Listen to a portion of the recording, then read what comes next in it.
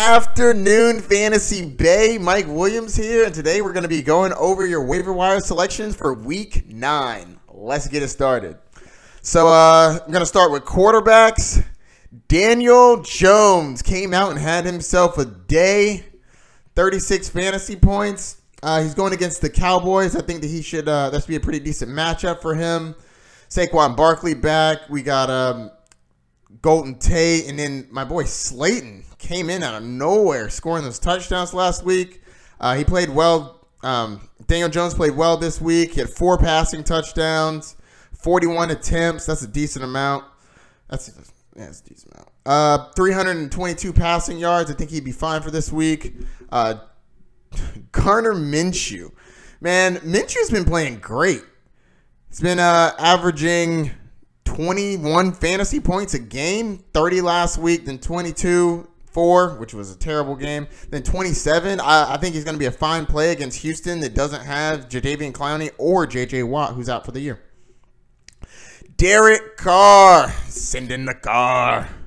I think that he could be a fine play. He had 29 fantasy points this week, 285 yards, 3 touchdowns. Last week he played pretty decent as well, 20 fantasy points, 293 yards and 2 touchdowns. He's going against the Lions. I actually think that they can keep this game pretty close, so it could have some shootout potential. So I think that Derek Carr is a fine start. Famous Jameis Winston. I know everybody. It's been rough to watch. I mean, all those damn turnovers, 2 interceptions, 2 fumbles. 2 games ago, 5 interceptions, 1 fumble. Like, I know. You don't have to watch the game. As Matthew Berry has said 1,000 times, don't watch the game. Just accept that he's going to score fantasy points. There will be garbage time, and he's going to throw it up there. He will sling it. He had 25 fantasy points in last week's game, 300 yards, 2 touchdowns. The 2 picks and the 2 fumbles hurt you, but, I mean, when you're throwing for 300 and 2 touchdowns, I mean, I think he's a solid play against Seattle. I think that they're going to be coming from behind. I definitely assume that the Seattle Seahawks are going to be up by halftime by at least a score. So I think that James is going to have to throw it a little bit. They're not going to be able to run it. All right. And Sam Darnold. I know. These last 2 games have been meh. Week 7, -6 fantasy points. But he was going against the Patriots. Now, last week, going against Jacksonville, 16 fantasy points. I think he injured his thumb. I'd watch out for that, but he's going against Miami. So, I mean, he should play well, right? So, I think he's startable, and I think moving forward, he should have a better schedule, so I think he'll be okay. The picks do concern me, though. 3 picks last game, 4 picks the game before that, 1 pick the game before that. That man's got to ring that in. All right, let's get to wide receivers. So we're going to go with Devontae Parker, who I never thought that I would actually be recommending for anyone to start because he's Devontae Parker. But, you know, he's been actually averaging pretty solid these last few games. Averaging, I don't know, at least 13 points a game the last 3, 11, 16, 11. He's had a decent amount of targets. Last game he had 10 targets in Week 7. I mean, he's getting aimed at. And Ryan Fitzpatrick is not afraid to sling the ball. So, I mean, I think that he's a pretty solid flex play. I've told y'all this so many times. I don't know if you've listened, but on tape, man, he's pretty solid. He's not like going to break the bank or anything, but 11 fantasy points, 14, 9, 11. That's a solid wide receiver 3. So, I think that he's a good play and pick him up.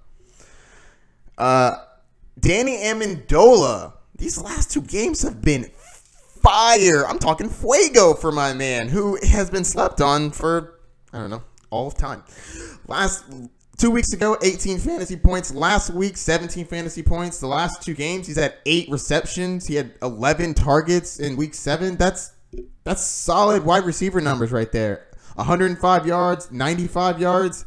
I think that he's a solid play against Oakland. Their defense doesn't scare me, so I definitely think you could play him. Darius Slayton. My man had 19 fantasy points last week. I mean, he definitely had 2 touchdowns. So that'll help. But, I mean, needless to say, I think until Sterling Shepard comes back, he's a solid play. Anthony Miller has been looking well these last few weeks. I just want you to keep him on your radar. 52 yards, 64 yards, 67 yards. That doesn't sound like a lot, but you had a touchdown on top of that with his 5, 4, and 3 receptions. Yeah, wide receiver 3. All right, let's get to the running backs. Jalen Samuel is my running back 1 off the waiver wire. Well, here's the thing. Backups are important when the starter is out. And James Conner seems to get injured almost every game. He may play the next game, but every game I feel like he leaves towards the end and it's like, oh, he'll be fine for next week. He'll be fine for next week. How about you stay your butt on the field and be okay this week? He just runs so hard. So that leaves opportunity for Jalen Samuels. There's a chance that James Conner doesn't go this week, and if he doesn't, I think Jalen Samuels is a top 10, top 15 play. Mark Walton, with the trade of Kenyon Drake, I believe Mark Walton steps into a decent-sized role. I know that he's on Miami, and I really feel bad about giving you all these Miami people, but I mean, you got to take what you can get at this point, and bye weeks are really hurting people. Falcons on bye, Rams on bye. Nobody cares about the Bengals, but they're on bye. There's one other team I'm missing. I'll remember before the end of this. All right, let's go to the next one. Jamal Williams has been playing fantastic over these last 3 games. 23 fantasy points, 12 fantasy points, 18 fantasy points.